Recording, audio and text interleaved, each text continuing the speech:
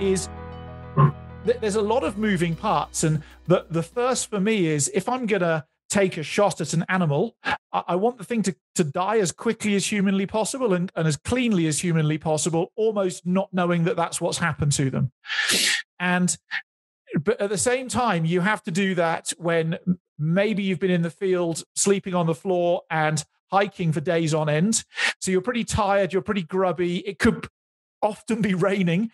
And yet you've still got to get to that one little split second where you're going to manage your emotions, manage your heart rate, and take a shot that's going to be the very, very best version of you, so that you actually are not just maiming an animal unnecessarily.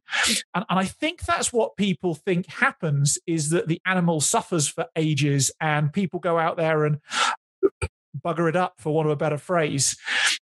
I think that might have been true a while ago, but the folks I've been meeting recently, that's definitely not true of them. Yeah, I don't even think it was ever. I think everybody, for as long as I've been hunting, most people go out with the intentions of one shot, one kill, clean, as humane as possible. I shouldn't say never. I have met one or two bad seeds out there in my life that they don't really care. And it's unfortunate. But, I think you could find that bad seed in any little thing that you can talk about. There's always got to be that one person that just doesn't do the sport or the activity or whatever justice because they're that type of person. But for the most part, I think by far and large, that most hunters want to have the most clean kill as possible. And it shows because most people spend a lot of time, like you said, practicing, perfecting their crafts. It's not just so that they can get one. It's just so they can get one the right way, So what was it for you that took you away from the rifle and towards the bow? I don't, I think I really honestly don't really know. I don't know. I think at one point I felt that rifle hunting was unfair. Honestly, like I felt like it was unfair maybe. Like, I don't know. I can shoot really far. And I've always been naturally a good marksman with a rifle. Like even as a kid, I could shoot a sparrow with a BB gun at 50 meters with the open sights, and it was like nothing to me, And I might sound like this conceited bastard right now saying that, but it was easy for me. And so I was originally, I think I got into it because I was looking for something that was more of a challenge. And then I think anybody who ever shoots a bow, there's a romanticism with it. There's like, I don't know.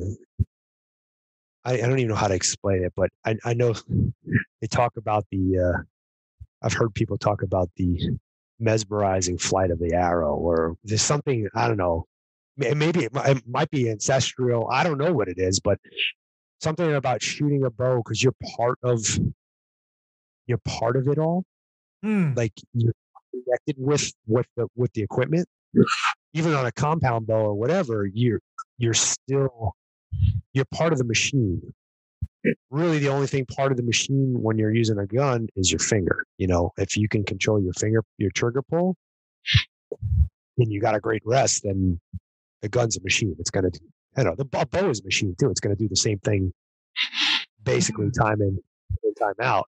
But the thing about a bow is you are in the machine. You're part of the machine. So your body mechanics and all that stuff. And when you become part of that, it's like it's just more of a rewarding. I don't know. And then the closer proximity of the shots and all that stuff just kind of comes into play. But eventually I found my way back to rifle hunting also. Like I found a new love for it. I started hunting differently with a rifle in my hand. I changed my goals. I just, and then I love it again now. There was actually a point in my life, I'd say 20 years plus ago, maybe, that I kind of looked down my nose at rifle hunting. Mm. I'm not proud of it, but I did. But also in that time frame too, I was like, I wouldn't use a rangefinder. I became kind of a bow snob, for just a short period of time. But I thought that was cheating. I thought, and then eventually I won't even think about taking a shot without, well, I shouldn't say that. There's a certain range that I know I'm confident enough to estimate the range in my head without having to use one. But for the most part, it's just more ethical. I mean, why would I want a chance of wounding an animal by not just so I could say I'm great ranger? Who gives a shit? It's like, check out the size of my penis.